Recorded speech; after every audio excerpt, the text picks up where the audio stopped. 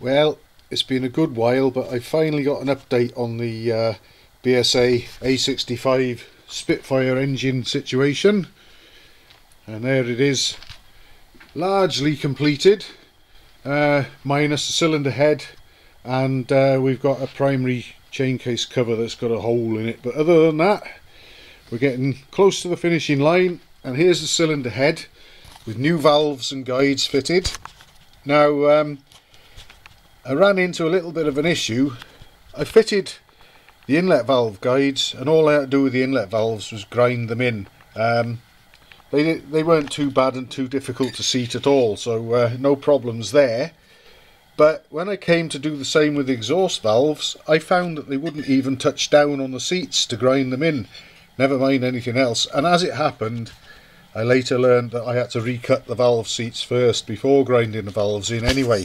But I had a problem in that the new valves wouldn't touch down on the valve seats, and that was because the valve guides, which you can just about see one of in there, for whatever reason, although all four of them that came out were the same length as each other, and the new set of four were the same length as each other, the new set of valve guides were a couple of millimetres longer at the business end than the ones I removed. And what was happening, they were stopping the valves from bottoming out on the seats, because the valves were sort of flaring out from their stem diameter into their head diameter, where they were meeting the ends of the valve guides. So I had to shorten them. I didn't want to remove the valve guides from the head because I got them in nicely, so I had to shorten them in situ, and I came up with this idea. I started off with this one. Some people call them deburring tools, I think. And what I did, basically, this sounds a bit of a bodge or a cowboy idea, but it worked really well. Obviously I had to turn the cylinder head over that way up, and I started off with this one in the drill, and I met the valve guide end on, and I was able to remove some material from the end that was hampering the valve, or the valves, from seating properly. However, that left me with a sort of concave sort of entrance into the valve guide, and I didn't really want that. So I very carefully, with this pointed one, worked around the end of the valve guide, around the outside circumference, to sort of remove any sharp edges and hopefully just reduce the height of this edge of the concave at the end of the valve guide. And then finally I finished off with this stone.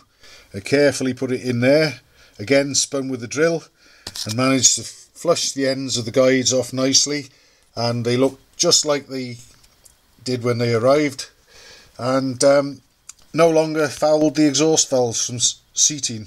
So I was able to then cut the valve seats and then grind the valves in, and then finally fit them. So there may be some footage of this cylinder head looking like something that was dredged out of a canal.